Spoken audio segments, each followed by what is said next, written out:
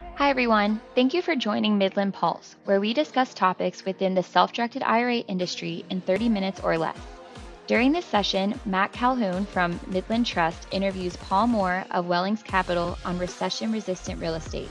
Let's get started.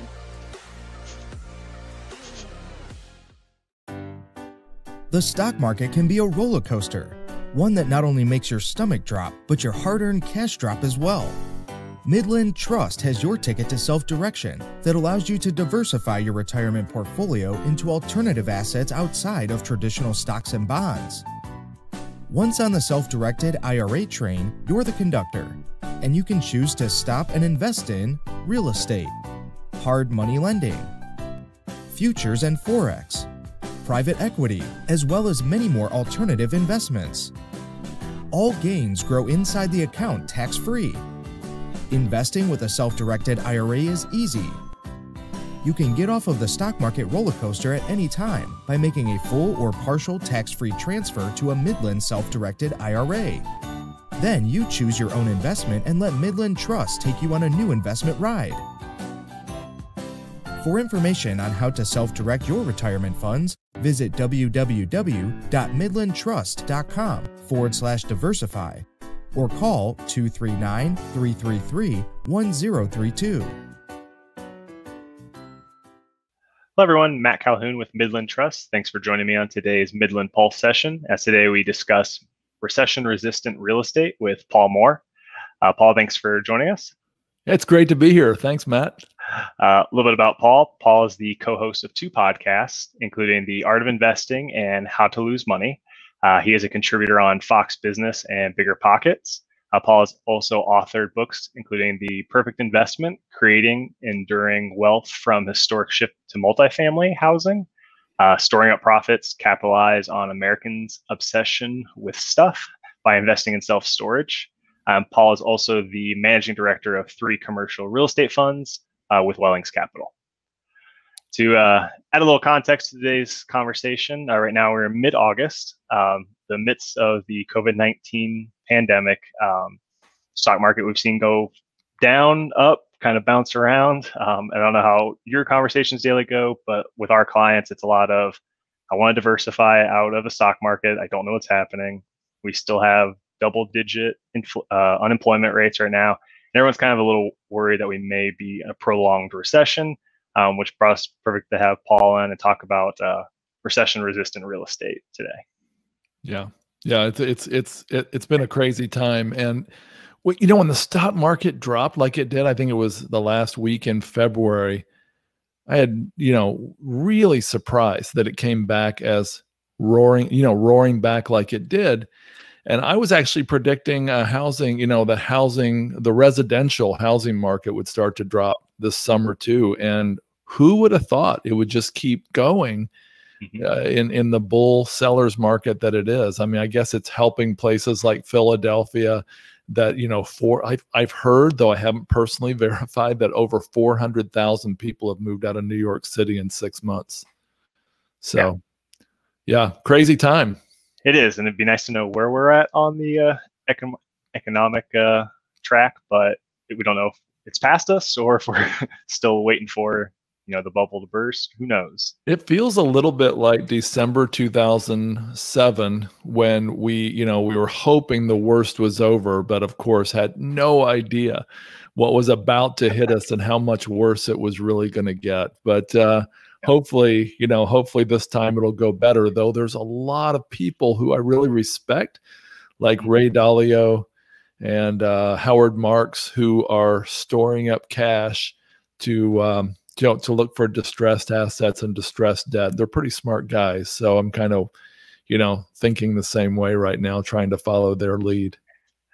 And kind of bring it into our topic today. When I hear a lot about diversification or maybe pulling some of those, now that my portfolio is back to kind of where it was February-ish, now I want to diversify some of those assets. What would you consider to be really recession-resistant real estate? What kind of asset classes does that include? Yeah, so for a lot of reasons I can detail, I really like self-storage and mobile home parks, and we invest in those at Wellings Capital. I also like apartments with some caveats.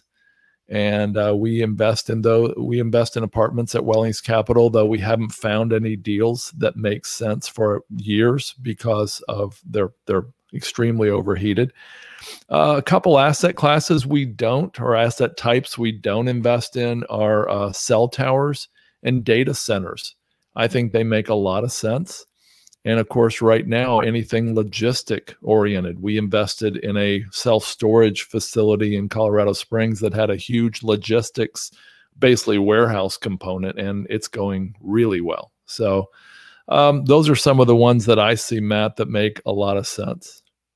Yeah, and if you wouldn't mind maybe talking about at least one or two of those, and what do you really like about those, and what really makes them resistant to some of the other market fluctuations? Yeah, I'll talk about the two I know best. Self-storage, the tenants are really sticky. I mean, think about it. If I'm renting $1,000 apartment and my landlord says, I'm raising your rent by 6%, I'm thinking, okay, rather than pay $60 extra a month and get locked in for a whole year, I might just move.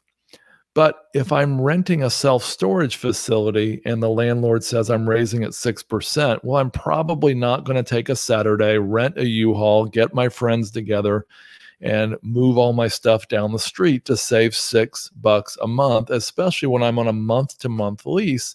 And I'm thinking, yeah, as soon as I can get a couple days off, I'm going to clear out that place anyway. And a lot of tenants think that way. There's a huge difference between tenant intention and tenant reality. And so tenants are really sticky. A second thing I like is the fact that self-storage has performed really well in good and bad markets. In good markets, people are filling up their Amazon and Walmart carts, and they need a place to store their stuff. A lot of baby boomers, unfortunately, parents are passing away, and we need a place to store their stuff. In bad times, though, a lot of people, in 2008 or so, they downsize maybe from a 4,000 to a 2,000 square foot home, or from a 2,000 to an apartment. And when they downsized for a small amount of money, they could store their stuff. And people stored their stuff for years. Some people still have the same storage unit that they got back then that they could have paid for many times over by just liquidating. But at any rate, another thing I like is it's easier to evict. You're not evicting a person. You're not getting the court sympathy of a person you're evicting. Basically, the tenant's lease is collateralized by their stuff. And so I like that in good and bad times. We've actually seen during COVID so far, occupancies up, delinquencies are down. And we're not seeing a lot of revenue increases across the board, but we are seeing that, things are going pretty much as expected as we said in the last recession. Now, mobile home parks, they're the only asset type we know of that has a shrinking supply and an increasing demand every year, Matt. There's 44,000 mobile home parks in the U.S., we believe. 10% might be owned by corporations, the other 90% by mom and pops. A lot of those folks are getting old, or they really would like to sell. And so there's a lot of mom and pop sellers, as there are in self-storage, which is why I like these better than the cell towers and data centers. You don't have mom and pop sellers on average. The tenants are also very sticky. About 95% of mobile homes are not mobile. They land somewhere when they're brand new, or when they're, pretty much when they're originally placed at a mobile home park, and they never leave 95% of the time, because it's about a $5,000 exercise to pick it up and move it, and then put a new deck on, put new skirting on, new electrical, water, sewer connections, etc.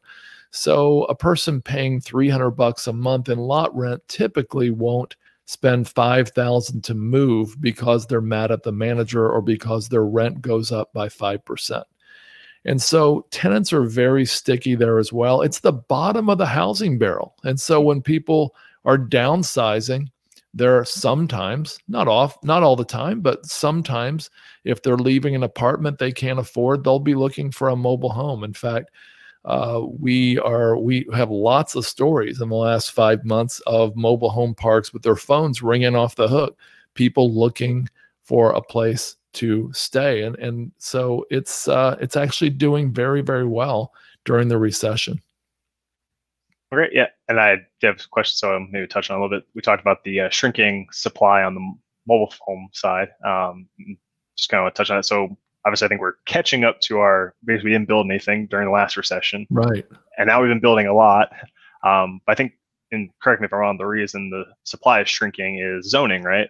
There's just not a lot of zoning for multifamily or mobile homes. Yeah, no, it's called NIMBYism, not in my backyardism. And so individuals don't want a new mobile home park near them, number one. Number two, governments don't want it because often it comes with a large load of, road maintenance, schools, kids going to school, etc., but pays extremely low property taxes. So it's really not good for the government. Third, it's not good for developers, and that may surprise you. But developers, it's not like an apartment you can lease up or self-storage. You can lease up 3 to 5 to 7% a month. If you've got a 100-lot mobile home park, brand new, for the same reason I mentioned earlier, it's not like you're going to be able to bring in 100 new homes and lease them out tomorrow. It's going to take a long, long time to get to break even. And so for those three reasons, there's just effectively very few, you could almost really say no new mobile home parks being built. And we touched on a little bit with the demographic changes in the baby boomers and increasing demand for storage. And I would assume probably mobile home also. Is there anything you see on the horizon that's going to help out the both sectors as well, demographically? Yeah. So one thing I like about, apartments and mobile home parks is you can look at demographics decades down the road. And so I was really surprised to find out that Gen Z has the same number of young people as millennials, about 77 to 80 million. And that's been debated. So I've seen different stats on that. Some say higher. And so with their propensity to not save a whole lot of money and their propensity to have a lot of school debt, we really do believe that those things favor multifamily and mobile home parks. One thing that's crazy too, I should have said this too, 10,000 people a day are turning 65, Matt. And believe it or not, 6,000 of them, 6,000 of the 10,000, about 60% or so, have less than 10,000 saved for retirement. Can you imagine that?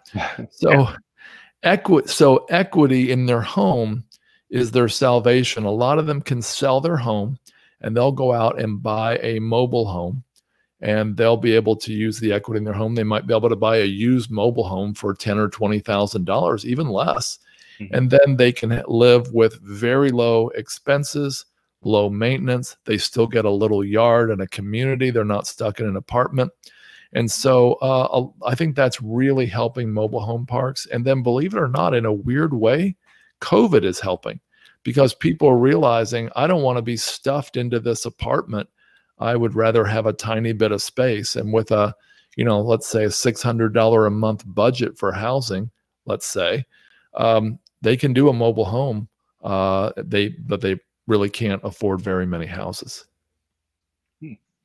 As you maybe know, majority of Midland's clients obviously are retirement investors. What makes these type of investments really a good idea for IRA funds or the retirement funds for investment purposes? I think one thing I like about them is, since they're not ground up developments, of course, self-storage can be, but we typically invest in cash flowing investments. These things there's a thing called the debt service coverage ratio, or the debt coverage ratio. And that's a ratio of the net operating income, not including debt payments. It's a ratio of the NOI versus the principal and interest. And so banks like to see 1.25 or 1.30. That's a 25 or 30% margin of safety. Well, a lot of these assets have a much, much higher debt coverage ratio, 1.5, 1.8. I'm looking at a deal right now that has over 3.0 debt coverage ratio. That means the income is enough to pay the debt 3 times over.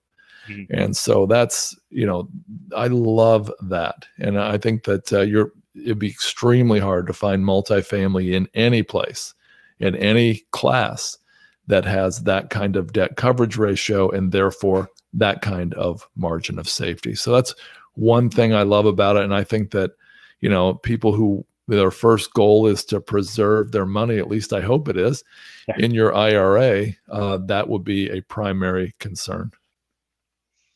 Oh, perfect. And I guess any particular thing, digging into what they're investing in, should they be looking out for, criteria that should be met, certain types of things an investor should look at? Yeah. So I am a big believer in being a smart passive investor. I don't think it's wise to Google, let's say self-storage syndications and then pick one on a Tuesday and send them the money on Friday. I think it's really, really important to do a lot of due diligence. And I'm somewhat shocked at how little due diligence a lot of people do before they invest. That's why my company exists, because we do a whole lot of due diligence on behalf of our investors. But I recommend people get on a plane. It's just not that expensive, and go see the asset in person. Go visit the operator in person.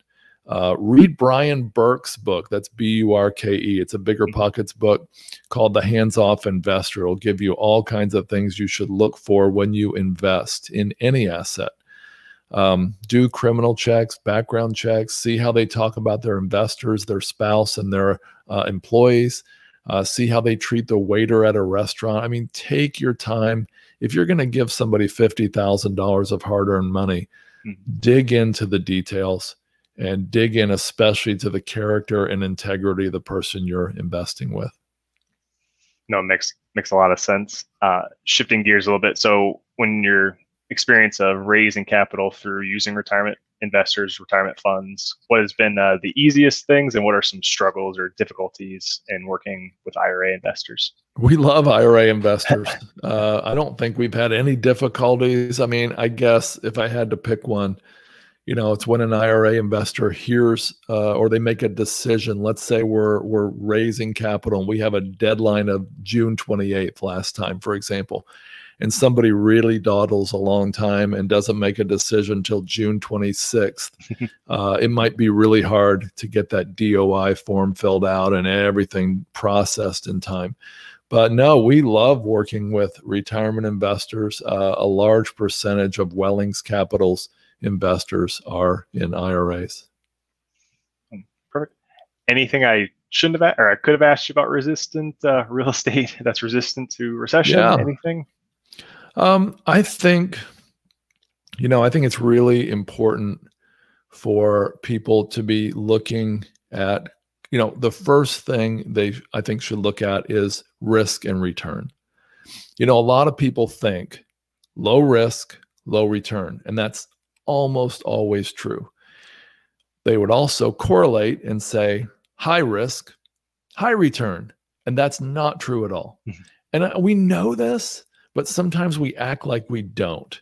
It's high risk, high potential return, and also high potential loss. That's the whole nature of risk. And when I made my first $1.5 million at 33 years old, I didn't know the first thing about investing, Matt. And I burned through a lot of that. I made a lot of mistakes. I thought I was an investor. I'm an investor now. And but the truth is I was a professional speculator. Paul Samuelson, the first Nobel Prize winner in economics from the US, said, investing should be like watching grass grow or watching paint dry. If you want excitement, take $800 and go to Las Vegas. And, I think it's important to realize the difference between investing and speculating. Investing is when your principal's generally safe and you've got a chance to make a return. Speculating is when your principal is not at all safe and you've got a chance to make a return. And it's totally fine to speculate. I mean, Jeff Bezos speculated when he threw his lot in and started selling books out of his garage, and it became Amazon. And Bill Gates speculated, and the Stanford professor who gave Google $100,000 that turned into over $1 billion. Pure speculation. But these are the reasons we know these stories, is because they're the exception, Matt. They're not the norm. The norm is to make money slowly, to guard your downside, to be very, very careful about, not losing money as your top priority. Mark Zuckerberg asked Warren Buffett, he said, "Hey, Warren, your strategy is not that hard to follow and understand. Why doesn't everybody do it?" And Warren chuckled and said, "Oh, no, nobody wants to get rich this slow." Well, maybe we should think about that, Yeah. And so that's some comments I would add as you consider what you're going to invest in. Perfect. I appreciate your time, Paul, and definitely have you back on for another topic here soon. All right. Thanks, Matt. It's great to work with Midland, and your team has been amazing. And we always love it when we get a Midland IRA investor, because you guys make it so easy for us to work with you. And so we really appreciate you. And again, honored to be on the show today. Appreciate it. Thank you. Thank you for joining us for this Midland Pulse session. For questions or for more information on this topic, give us a call at 239-333-1032. We're here to help. You can also access this and other Pulse sessions by visiting www.midlandtrust.com/pulse.